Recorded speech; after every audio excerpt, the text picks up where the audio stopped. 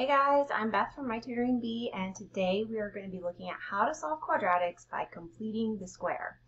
Now, to make this skill easier, you should be at least familiar, but better yet comfortable with factoring perfect squares. If you need a refresher with that skill, then please check out my video, Factoring Perfect Squares and Difference of Two Squares. I'll link it in the description below. But for now, let's get started. Now, before we start talking about completing the square, I do want to do just a really quick review of factoring perfect squares, like I said, because that's going to be sort of the goal for each of these problems and the point that we want to get to.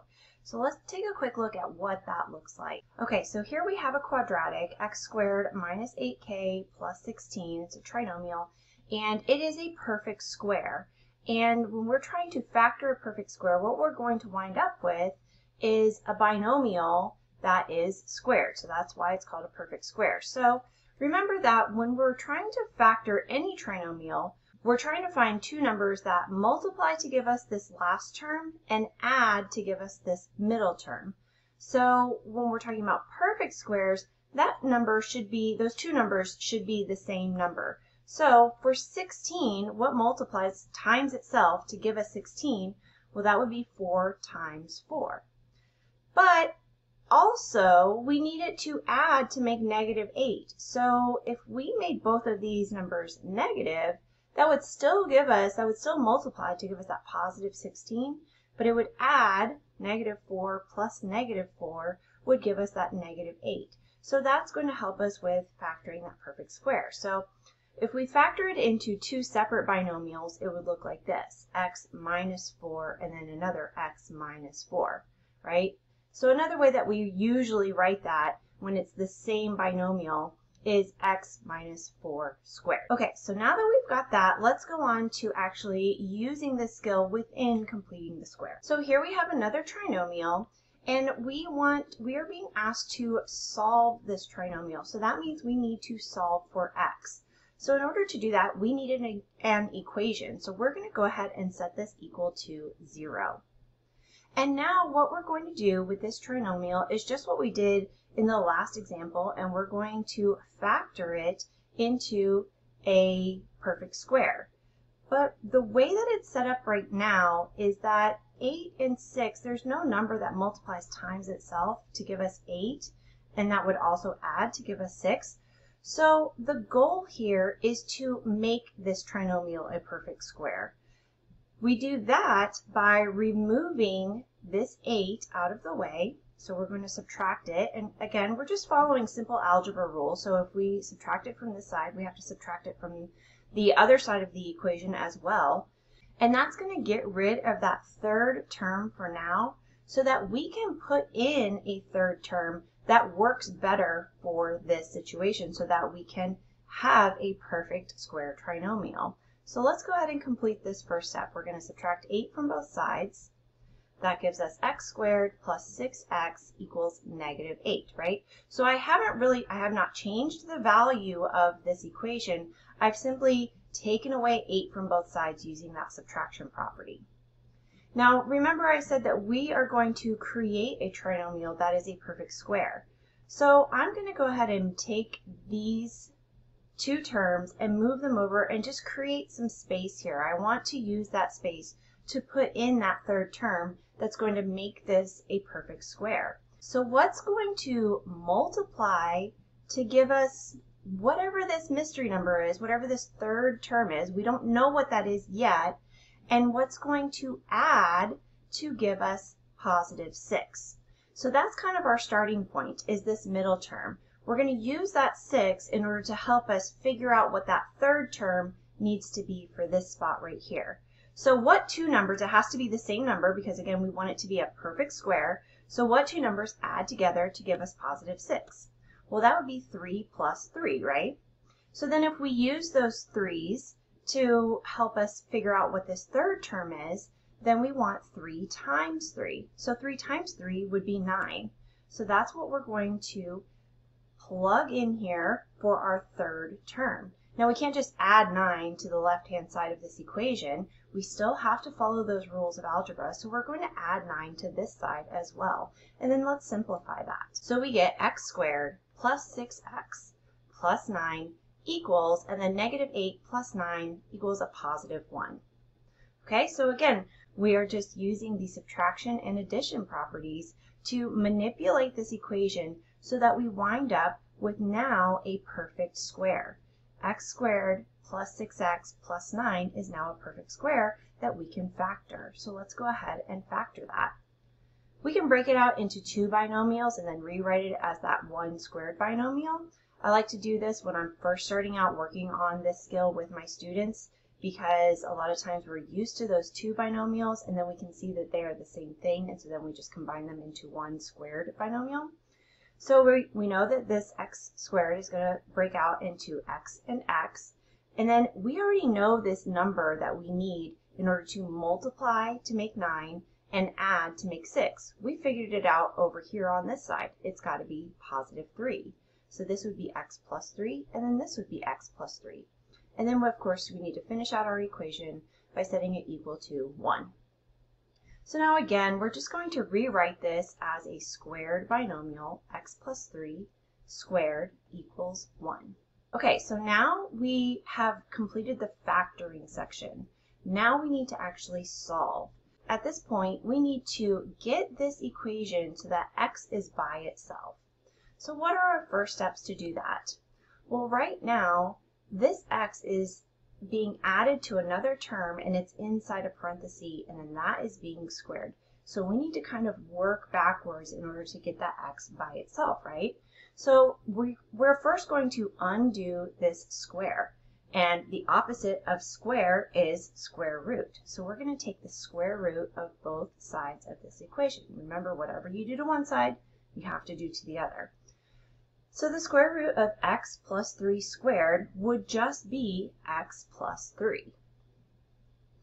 And then the square root of 1 is 1, but it could be a positive 1 or it could be a negative 1. So let's break that down a little bit.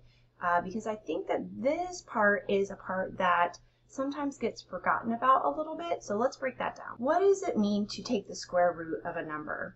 It means that we're trying to find a number times itself that would give us that number that's inside the square root symbol.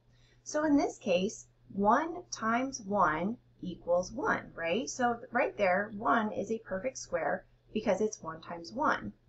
But also, we need to think of the negative version of that, because negative 1 times negative 1 also equals a positive 1, right? So we're looking at this as two separate answers. The square root of 1 could be positive 1, or it could be negative 1. And so we use the symbol, this plus and minus symbol, to show that this 1 could be positive or it could be negative. So when we're solving for x, that means we have two different scenarios that x could be. X plus 3 could be equal to positive 1, or x plus 3 could be equal to negative 1. So there's two different options here. So it's really important at this point to remember that you need to split it up into two separate equations and solve for x from there. So we just solve for x on both of these equations just like we normally would. We're going to subtract 3 from both sides, and that gives us x equals 1 minus 3 is negative 2. And then we're going to subtract 3 from both sides, again on this equation, and then when we solve that, we get x equals negative 1, and negative 3 is negative 4. So here are our two options, our two answers for x. X could be negative 2 or x could be negative 4.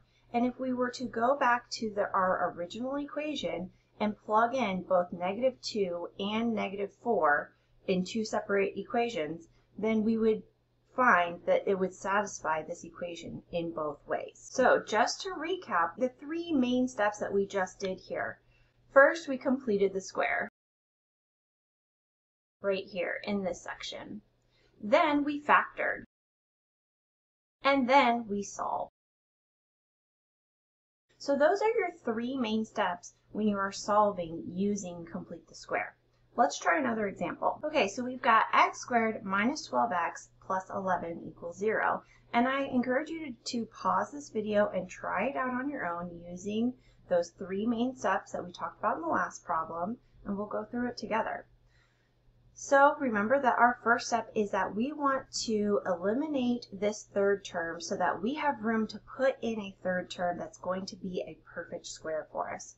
So we simply take it out of there by subtracting 11 from both sides. And then let's simplify. We should get x squared minus 12x, and I'm going to leave a little space here, equals negative 11, right? Okay, so now we're looking at that middle term because we want this third term to be a number times itself, and it's going to be that same number added to itself to give us negative 12. So let's write it out here. I think this is helpful to begin with. We need 2 numbers that multiply together. We don't know what those 2 numbers are yet, but we know that the 2 numbers need to add to make negative 12. So what 2 numbers add to make negative 12? That would be negative 6 plus negative 6. Okay? So when we multiply negative 6 times negative 6, that'll give us a positive 36. So that tells us our third term that we're going to place into this third position. And of course, we need to add 36 to the other side. Don't forget that step. That's often a common place where students forget to add it in because they've worked so hard to figure out what this third term is and they forget to add it to the other side of the equation. So that's important to keep the equation balanced. So now we're ready to simplify. Let's go ahead and simplify this part. So we have x squared minus 12x plus 36 equals negative 11 plus 36 will give us a positive 25. All right, now we're ready to move on to that step 2 of factoring.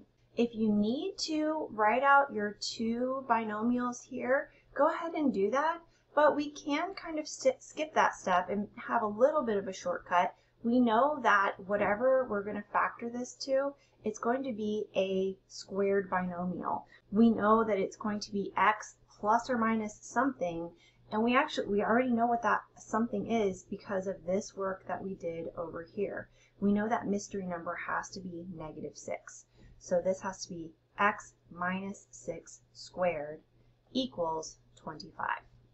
All right, now we're on to step 3, which is solving. We're going to take the square root of both of the sides of this equation, and anything squared, if we take the square root of it, it's just going to undo that squaring. So we've got x minus 6 equals, and then the square root of 25.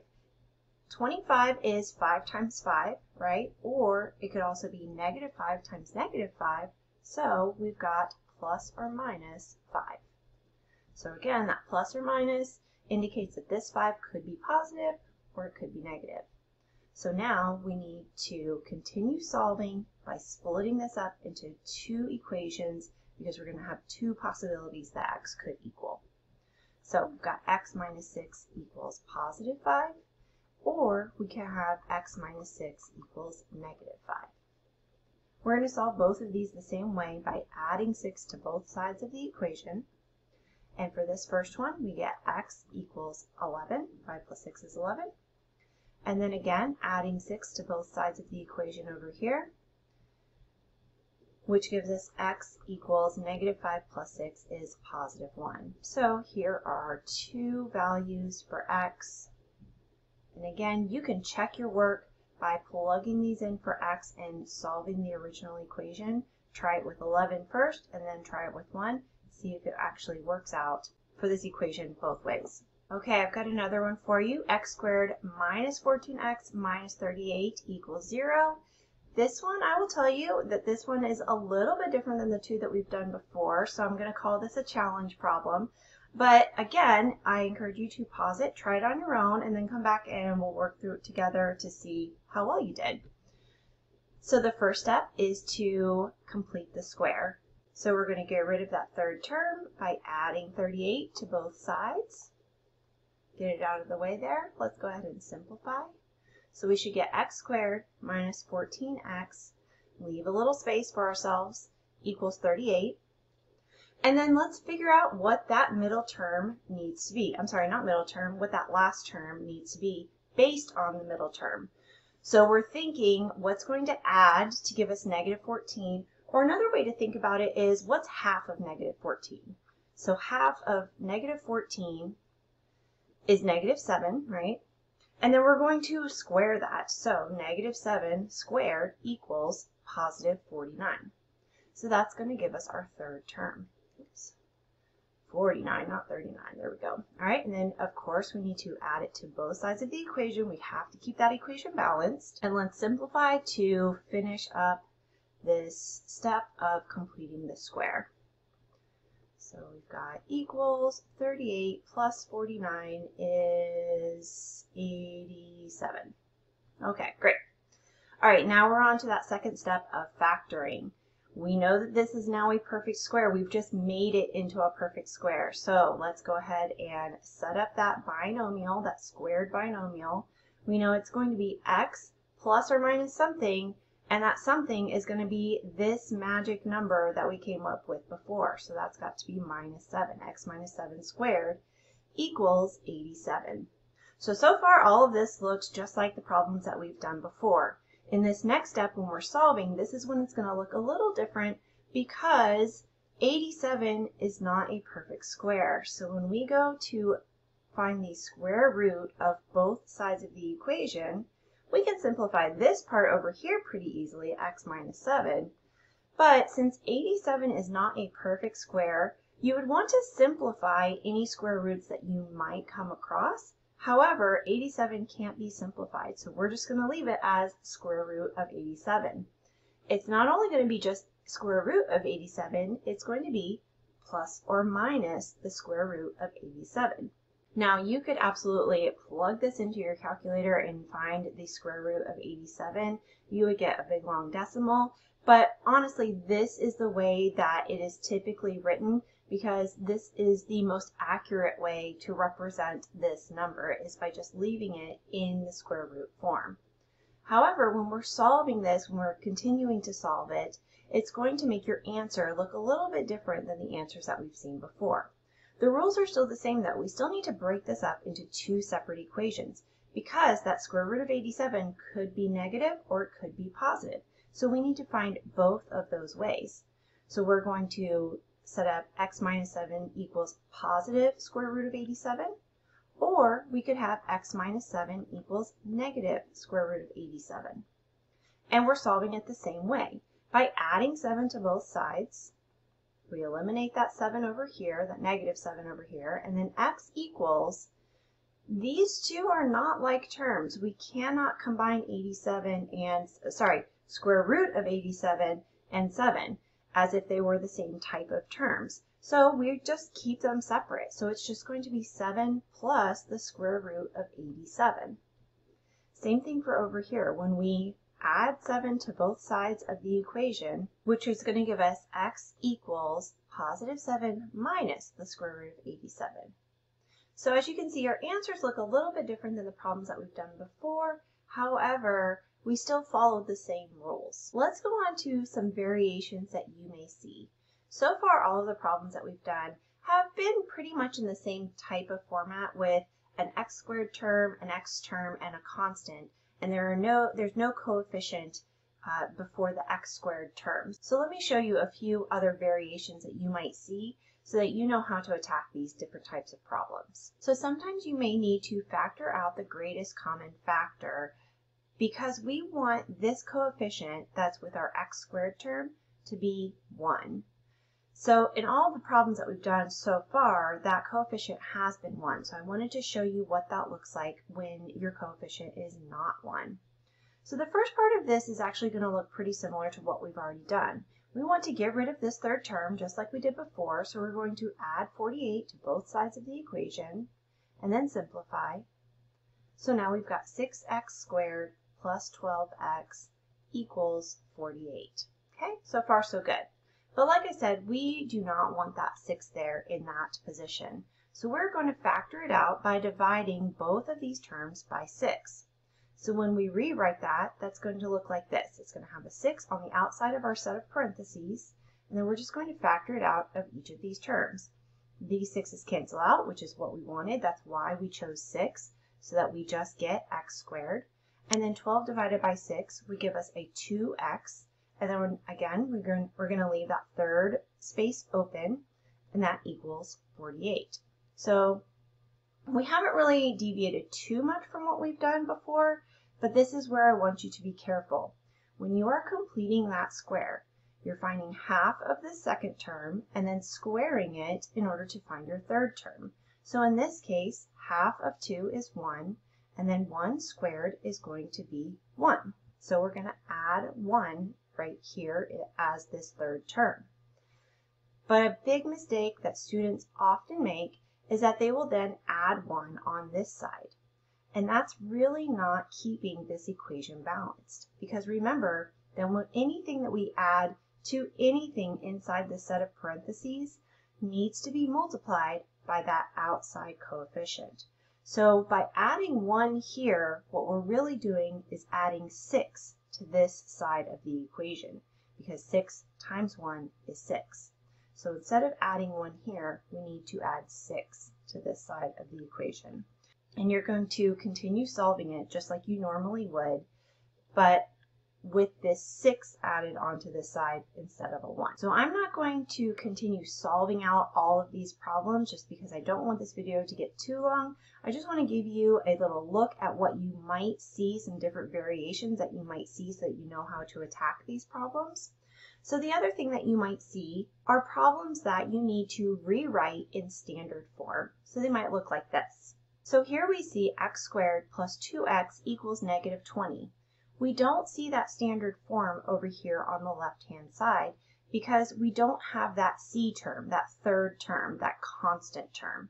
So with this particular problem, this is actually okay the way that it's set up because it's sort of doing the first step for us. If this had plus 20 here equals 0, then what would we do? We would subtract 20 from both sides of the equation. Well, in this step, it's already sort of done that for us. So the only thing that I would do for this one is just rewrite it, leave myself a little bit of space, equals negative 20, and now you can continue with finding that third term in order to complete the square. In this example, we have 2 terms that are over here on the right-hand side and 1 term that's over here on the left-hand side. Now, when we're trying to complete the square, we want that x squared and the x term over on the left-hand side, and then the constant term can stay over on the right-hand side, just like in this example that I just showed you. So for this example, all we would want to do is subtract 8x from both sides to get that x term back over to the left-hand side. This is going to cancel out over here, and that's going to give us 3x squared minus 8x, we're going to leave that space, equals negative 4. And now you're set up so that you can complete that third term in order to complete the square. Now you might also see an equation with a negative ax squared term. That first term could be negative. This sort of follows similar rules as factoring the GCF. We're basically just going to want to factor out that negative term. But for this one, it's a little more simple because we can simply divide by negative 1. We just have to remember to do it on all of the terms in order to keep the equation balanced. So this would give us a positive x squared minus 12x plus 23 equals, and then 0 divided by negative 1 is still 0. So basically what we've done is we've just flipped each of our signs for each of these terms that are over here on the left-hand side of the equation. And the last variation that I want to go over with you is that your equation might not be automatically set equal to 0. And that's okay. We know that whatever this third term is in our trinomial that's on the left-hand side, we're going to get rid of that by adding it or subtracting it in order to cancel it out. So for this one, we would subtract out negative 26 anyways. So we're just going to subtract that from positive 8 over on this side. So instead of it just being negative 26 on the right-hand side, it's going to be negative 26 plus 8. So when we simplify that, we get negative 18 over here on this side. And then we could continue with our steps of completing the square for this one. Okay guys, thanks so much for joining me. I hope this tutorial was helpful for you. And of course, if you haven't already, please subscribe. Subscribing is the best way to help me keep making these videos for you. If you are looking for one-to-one help, I do offer online tutoring services, which allows me to help students all around the world. Just visit my website, mytutoringbee.com, for more info about that. Thanks. Bye.